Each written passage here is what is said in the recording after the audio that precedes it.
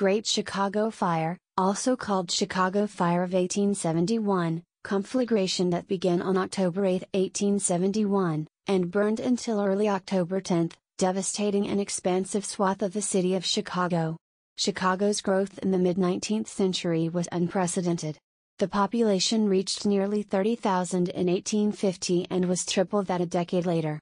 Cheap transportation to the outskirts of the city encouraged middle-class dispersal, but poor neighborhoods near the downtown area were congested. Structures there were also built of wood.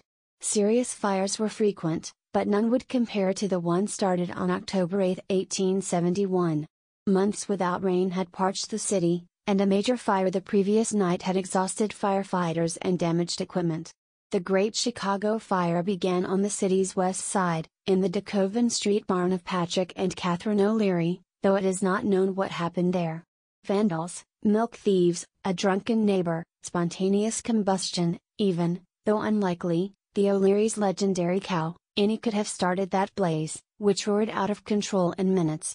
Misdirected fire equipment arrived too late, and a steady wind from the southwest carried the flames and blazing debris from block to block. The slums became kindling for the downtown conflagration, where even the supposedly fireproof stone and brick buildings exploded in flames as the destruction swept northward. Only rainfall, the lake, and stretches of unbuilt lots on the north side finally halted the wave of destruction on the morning of October 10.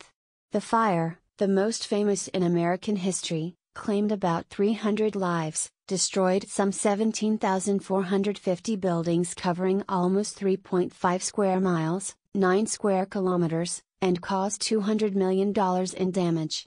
Roughly one-third of the city lay in ruins, and an equal proportion of the population, nearly 100,000 people, was homeless.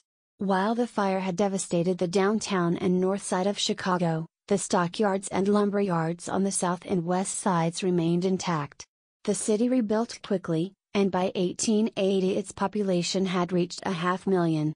A host of talented architects, including Louis Sullivan, Dankmar Adler, William Halliburtt, Daniel H. Burnham, John Wellborn Root, and William LeBaron Jenney, who had been attracted to Chicago by the post-fire rebuilding opportunities, stayed on in the 1880s to design a new generation of even taller downtown buildings.